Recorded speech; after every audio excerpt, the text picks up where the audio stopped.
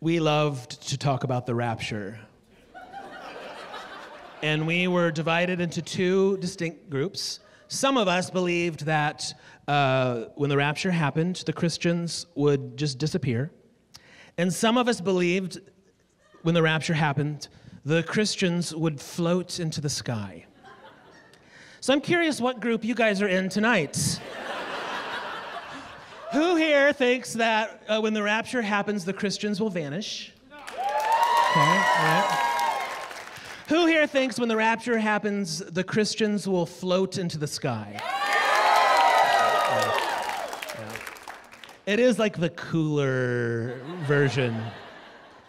But the thing we never talked about was like the speed of the float.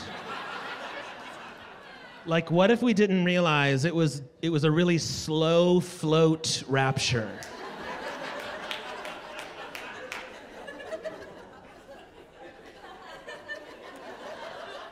Like, if the rapture happened tonight, I mean, you guys aren't going anywhere.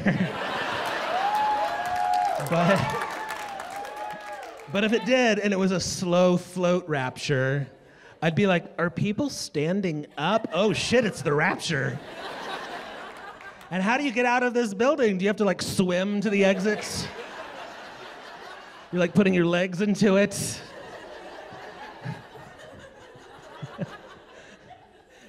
It's a slow rapture. Some of you are reaching for your beer to finish it. Might be your last beer. And then you finally get outside and continue the slow float. You're like 15 feet in the air, and you're like, where the fuck are we going? Then you start to lower back down because you said fuck.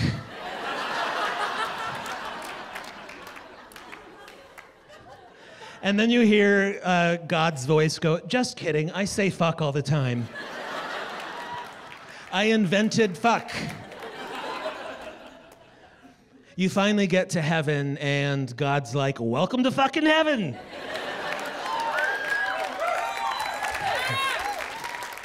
He's wearing sunglasses, he's got jogging shorts on. He's a little annoying. You weren't expecting that, were you? God's annoying. After a couple days, you're like, I'm sorry, is God annoying? And everyone was like, oh my God, yes, so annoying. Oh shit, here he comes. Our God is an awesome God, he's cool. He's really super cool. How long do we have to do this? Forever?